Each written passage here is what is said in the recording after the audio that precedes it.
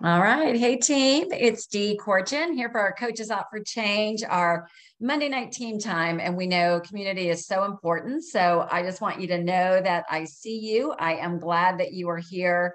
Whether you're brand new to coaching or coaching for years, what we do know is that community, learning together, growing together is just really what we're all about. It's the heartbeat of what Optavia is. So we've had a busy couple of weeks. We had our executive director leadership retreat for Coaches Out for Change last week.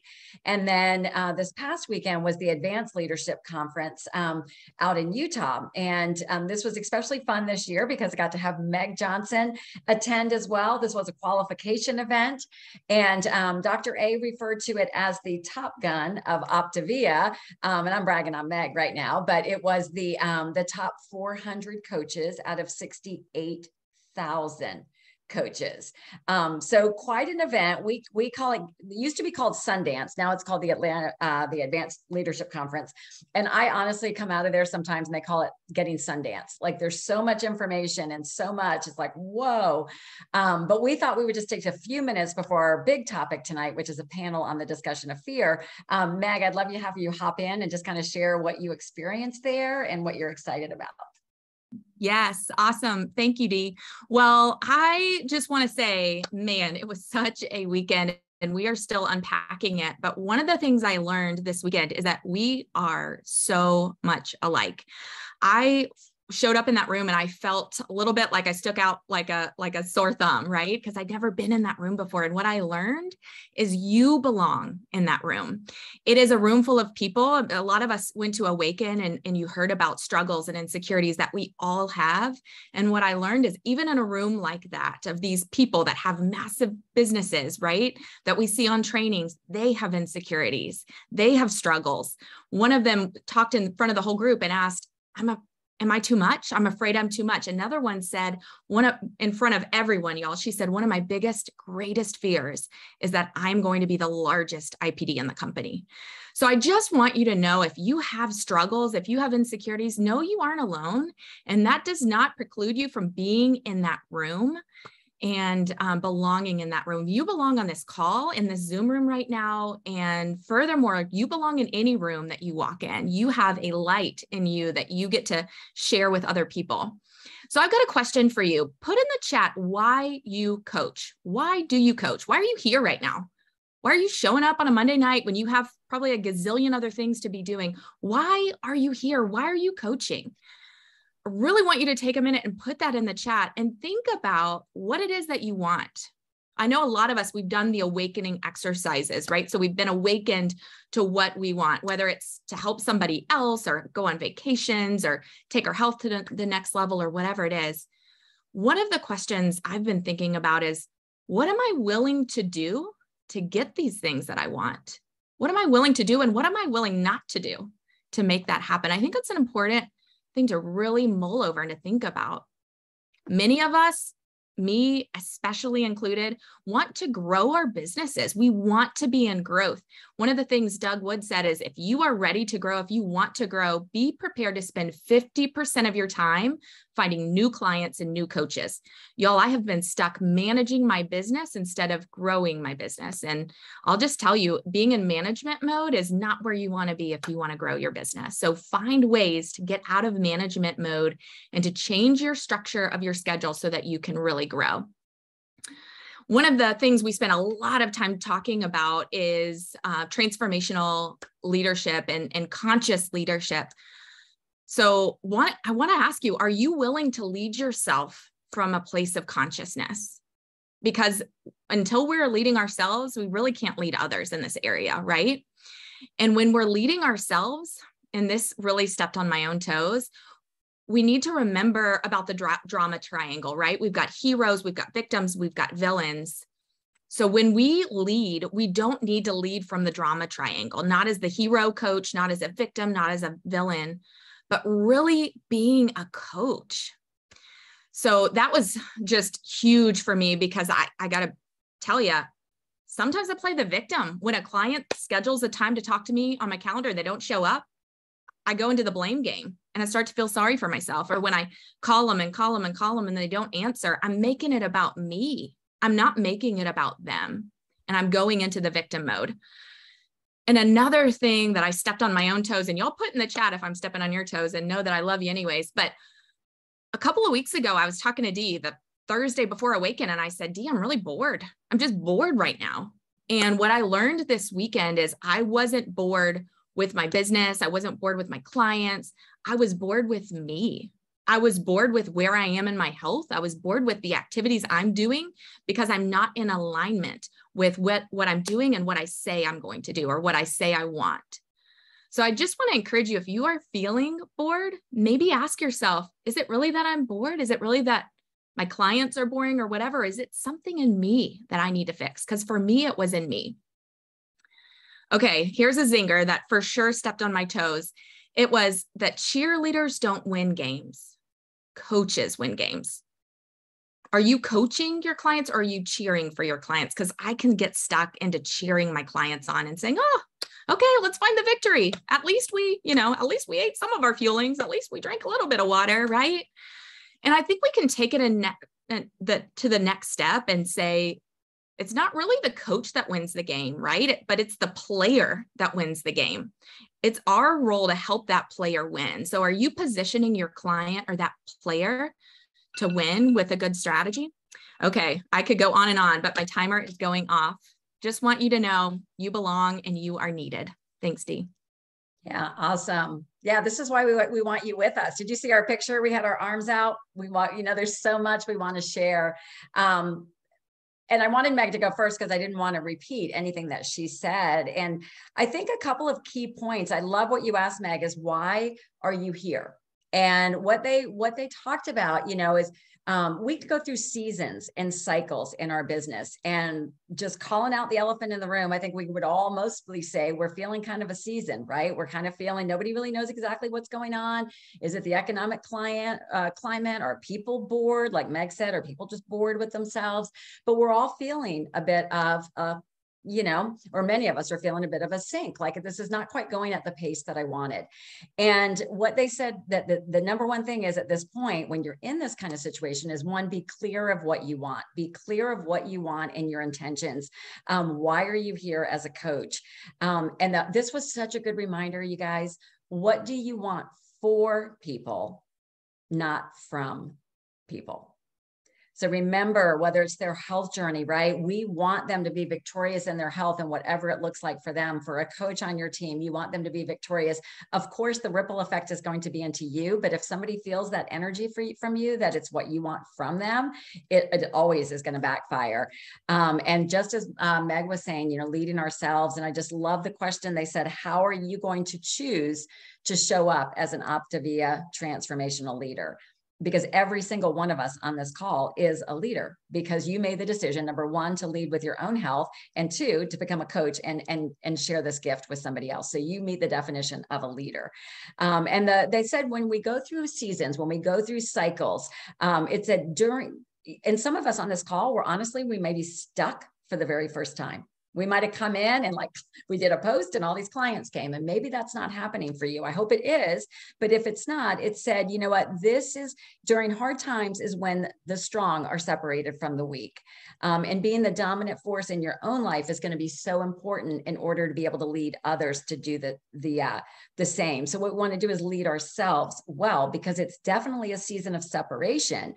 And they said the things to do is, number one, right now is the time we want to be pursuing personal growth. Just like Meg said, what they did for us this weekend was hold that mirror up to us. We had Jim Deathmer and really holding up the mirror. And when you think the world is happening to you, really holding it up and saying, okay, what am I doing maybe in this circumstance that's compounding it? Creating boundaries, watch what you let influence you. Negative creates negative, so if you talk to somebody and somebody's having, your business down, well, my business down, well, phew, it must be everybody. Hang with the people that are making changes to be doing something about it. And what they talked about is, now is the time we're probably going to have to work harder at building our relationships, et cetera, because of the way that the world is right now. And always know when you're in a season of struggle that is preparing you for the next season. So this is where we stay consistent, we stay active, and we stay in personal growth, because it's ready for the next season. And the number one thing I heard was, self-bullying is never the answer. So if you turn any of these, if you open up Connect, it's not representing your value. All it's doing is just a picture of the impact you're making at that moment. There is no judgment attached to it unless you attach the judgment to it. So the other thing was, it just talked about the abundant mindset, and I wore my "Fear is a Liar" t-shirt because we're going to talk about the topic of fear tonight. But one of the number one things we can do in this business is think too small. And if we let scarcity slip into our mind, nobody wants to get healthy. Nobody wants to become a coach. I would say that's the ultimate fear, right? But love, abundance, being available, that is going to be what attracts. So Shauna, I'm excited to hear your panel tonight. Well, that was fabulous. Who's going to Sundance next year? We can't miss it, right? Love it. Thank you so much, Megan D, for sharing. So our topic tonight is moving from fear to action. Have you ever had a moment of crippling fear building this business? I have. Yeah, probably everybody has. And we've got 4 amazing ladies tonight that are going to each speak to something slightly different that they battle when it comes to building this business.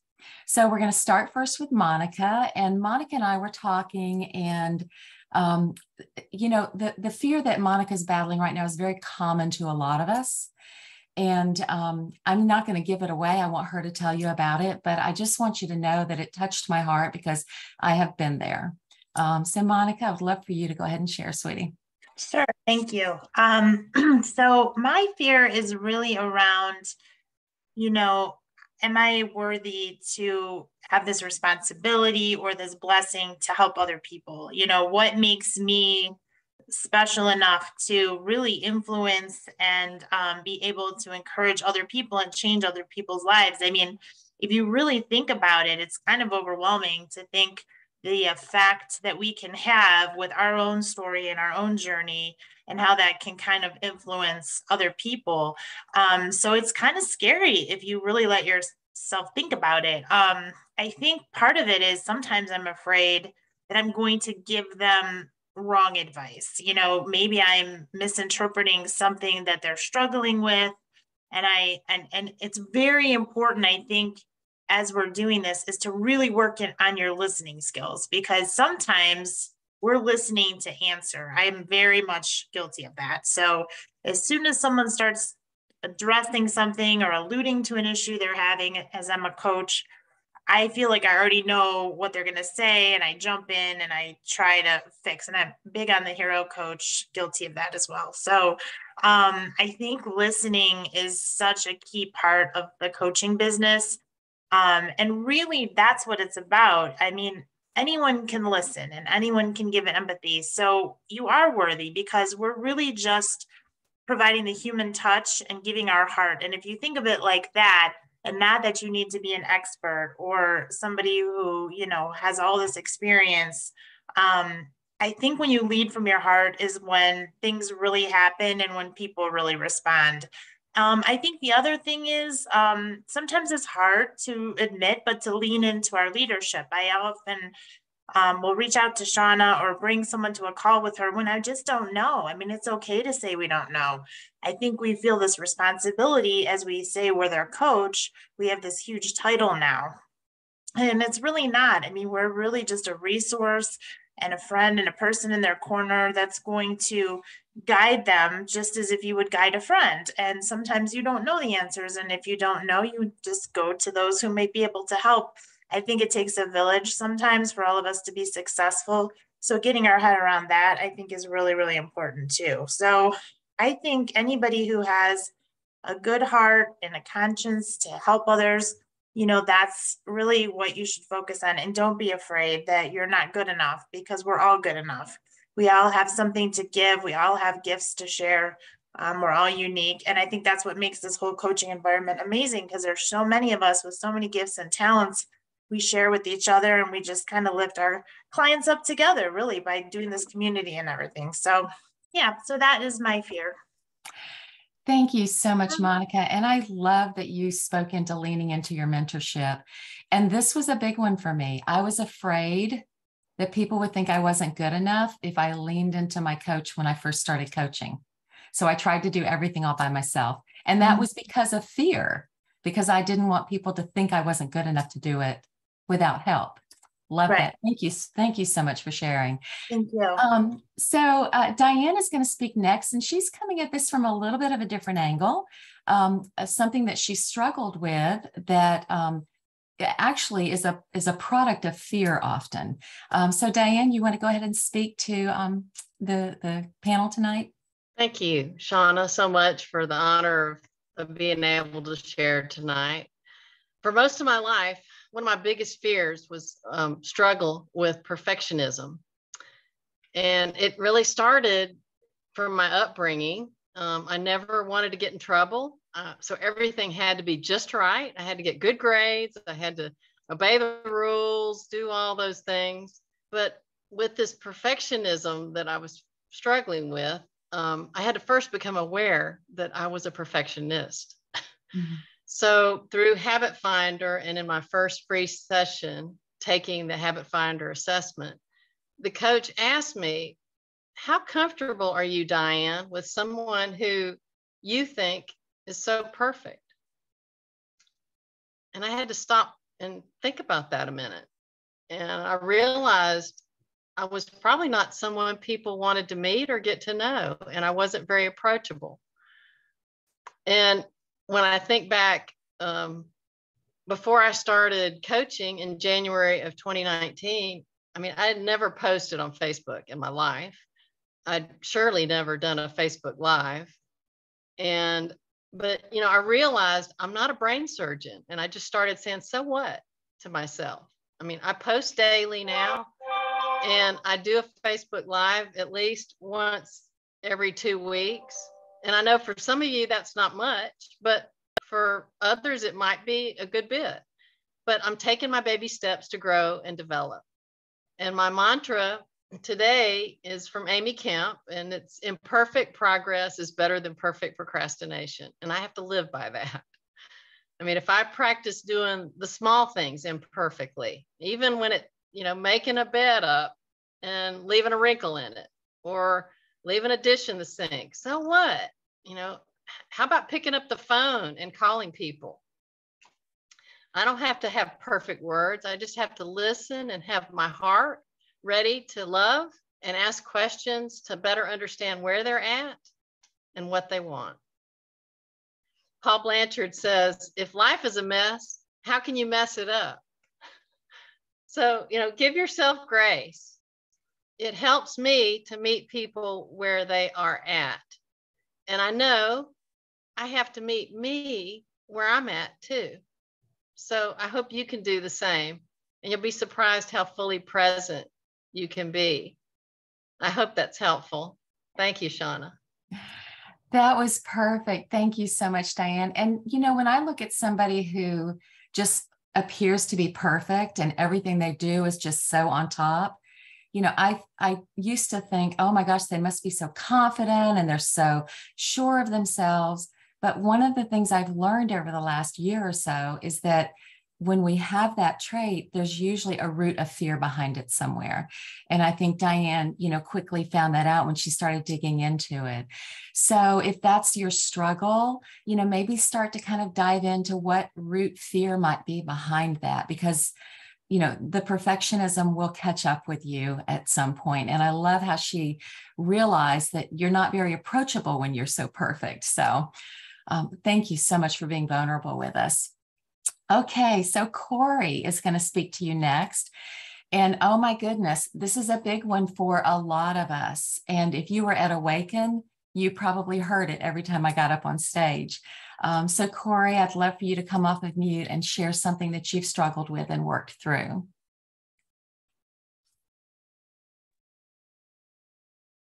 Thank you. So a huge fear that I have had from the beginning is not wanting to post. It actually made me question coaching in the beginning. I didn't want to show what I looked like in the past. I didn't want to put it out there for people that I hadn't seen in years to see where I was at. And so, but then after leaning into my mentors, I was able to push past that because I realized I was actually helping people see that it was possible. I have clients that have been friends with me since high school, and some of them I hadn't talked to in years, and they have told me that they decided to take a chance because they trusted me.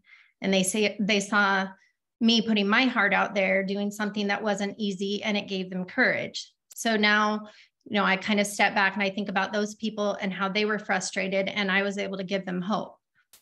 And I still get in my own head about posting. I worry that I'm bothering people, that they don't want to see transformations, that I'm too long-winded. I'm too over the top. I'm I'm repetitive. So I work hard to overcome those noises that I'm playing inside my head, because that's all they are. I've come to learn that the head runs and the heart walks. So the head can think logically, but the heart sometimes takes a while to catch up. And deep down, I know that my fears are just stories that I'm telling myself. So what do I do to overcome them? I think you need to take what you struggle with and apply hours to it.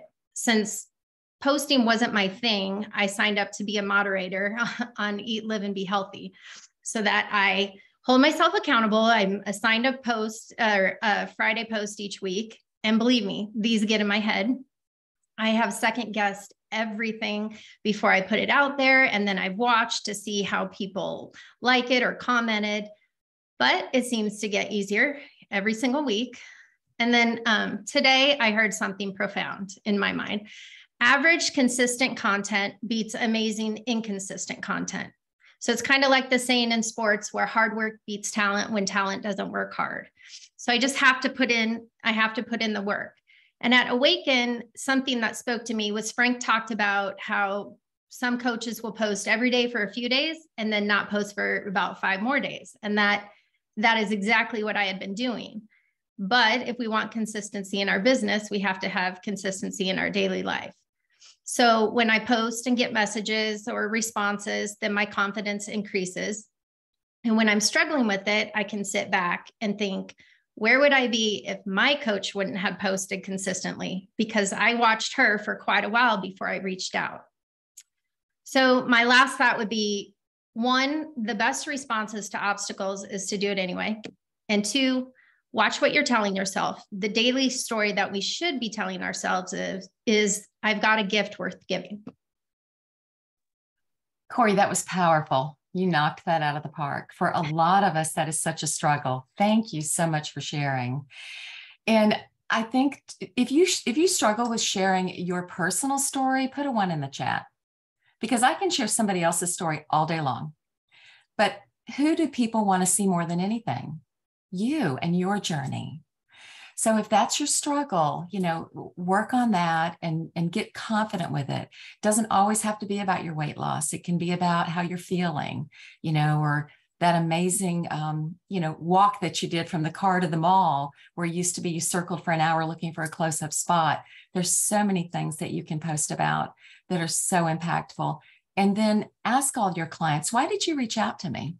If posting is your struggle, ask them, why did you reach out to me? And probably they're going to tell you because of a post you made. Always. Thank you, Corey, so much.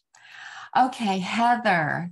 Heather is going to speak to you about something tonight that terrifies her, were her words. And I'm so proud of you for being here. And something that Dee said earlier, how are you choosing to show up? These ladies are choosing to show up as leaders tonight because they're talking about something that terrifies them and a big fear and a struggle for them. So I want you to, just put a lot of encouragement for them in the chat as well. All right, Heather, take it away, sweetie. Yeah. So one thing I have spoke several times on this is public speaking. I was the one that when I started Optavia, I didn't come to the calls. And then when I would come to the calls, my camera was off because I didn't want anybody to see me. And then I thought, I've got to push past that if I'm going to grow. So I started putting my camera on, showing up to the calls. And then I think Meg was one had reached out and asked me to speak on a call one time. And I was like, no. But I had heard someone say yes before you can say no, and do it scared. And so that's exactly what I told her in my response. Meg, I'm telling you yes before I can tell you no. And I did it, and I was scared, of course, but it got so much easier. The more I did it, the more I talked on the calls, like it got so much easier for me.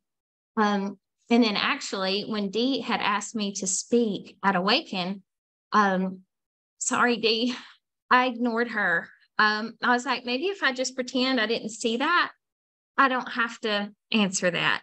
And my dad knows like where I want to be. I want to be a leader, and I want to lead a team, and I want to have massive impact. And so my dad was like, sweetie, how are you ever going to grow if you don't put yourself out there and get out of your own comfort zone? So I made a promise with him that if Dee would reach back out, I wasn't reaching out to her, but if she would reach back out, then I would say yes.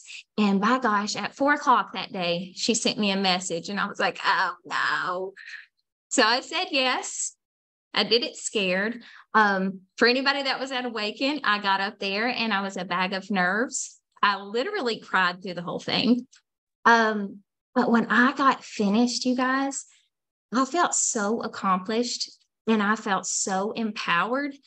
And then people were coming up to me after that. I have no idea what I said because I kind of just left my body, I think. But I had so many people thanking me and just telling me, you know, that I had inspired them. And I was like, oh my gosh, well, that is amazing. And then this past weekend, I completely stepped out of my comfort zone and hosted a Health, Hope, and Coffee Night in Chattanooga. And I did it. I co-hosted it and I led the whole thing by myself. And I did not even have 1% nerve.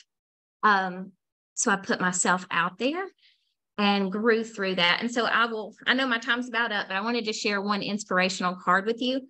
It says, I am limitless. I removed my self-inflicted boundaries in order to reach my fullest potential. So for anybody that's out there, if you've got something holding you back, I encourage you to be limitless and to remove those boundaries so that you can be who you're supposed to be. Wow. Thank you so much, Heather. That was fabulous. Did she sound nervous at all to y'all? Heck no. Did a great job. Ladies, you did a fabulous job tonight. You know, fear is something that most of us are going to battle at some point building this business. And when you hear somebody else speak about something that you can relate to, does it make you feel better? You kind of get that, I'm not alone in this, right? I saw several comments, you're speaking to me. So I'm going to give you an example of a butterfly tonight. A butterfly start off as a caterpillar. Not the most attractive thing in the world. Some of them are pretty and some of them aren't, but they're just a caterpillar. And they transform into this, they build this cocoon around themselves at some point when they know it's time to start changing. And in that cocoon, it is messy and it's yucky and it's not comfortable. And I like to think about my fear as that cocoon, what's in that cocoon, that yuck. And then after they've done all that work in that cocoon, they faced all their fears and they faced all their yuck, what do they emerge as? A beautiful butterfly on the other side. Beautiful butterfly. So I am leaning into the butterflies who've gone before me. I'm leaning into my mentors, to books, to webinars, to each of you who speaks. And this helps me to push past my fears. Because I sit here and I look at everybody and I go, if you can do it, I can do it. If that person that wrote that book can write that amazing book, you know, I can follow those principles in that book. So I want you to stop and take just a second and think, how many of you are butterflies in some place in your life or in some part of your coaching business tonight? How many of you? Yeah. You know why you are? Because you've pushed past that particular fear that helped you grow into that butterfly for that moment. So I just want you to know that facing your fears is a way to work through them. And every time you do, you're going to come out feeling so much more accomplished, like the girls talked about tonight. Thank y'all so much. You did an amazing job. And I'm so proud of each and every one of you. And thank you for being willing to talk tonight. Dee, we're going to turn it back over to you. All right. Y'all, Mama Bear is so happy. I am so proud of every single one of you guys for being on this call. What this tells me is you do want to be that butterfly. You do want to grow. If this has meant something to you between Monica, Diane, Corey, Heather, put a 10 in the chat, like if this is going to help you move forward. And a couple of things I want to say real quick. number one, fear is a liar, right? All those stories they were telling in their heads, by pushing through them, not only were they able to help somebody else, but it also helped themselves come to themselves. But what we're doing is worthwhile, you guys. I want to share a couple of things that were shared this weekend. Dr. A reminded that what we offer is the opportunity to live a long, healthy life for people who are willing to do the work, right? Is everybody ready? Maybe not, but that's what we're offering to people. And what he said is, we are more than a sales force. We are people who first want to heal themselves and then help others. And when you sit on this call, when you're learning, you're developing, right, you are healing in so many ways other than just your physical body. So don't miss the importance and significance of that. Nick Johnson, as we were closing up, he said the impact that we make is the most worthwhile venture ever that we can do. He said, so many people need to know about us, and they need you to find out about us. So the people need us. And I would really love to extend a challenge. We all said about sharing, that we're uncomfortable sharing our own story. Guys, this is what people need right now. They need you. They need human connection. They need to see real people. And I would challenge every single one of us. I will do it too. Let's share our personal story in some way. Share some aspect of your story within the next 24 hours. Right? That's what people need from us. And one of the last lines said at the event was, lead with our hearts and we can change the world. So I am so proud to be with you guys. Was such an honor to be at the event, but most importantly, we couldn't wait to get back and share with you so that as a group, we can make a bigger impact. So thanks for being on tonight. Thank you, Shauna, for leading this call, and for Monica, Diane, Corey, Heather, you guys all were fabulous. So thanks, you guys. And you can hop on the national call at 8, and at 8:45, Dan Bell welcomes us to his call as well. And those calls are on the top 3 posts in Coaches Out for Change. I also put a post in there about compliance, you guys. Hate to kind of end it with a wah wah, but it is so important.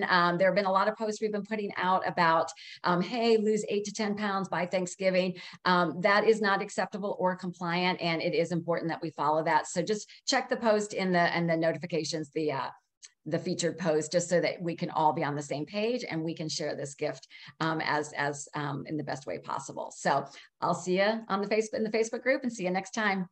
Bye.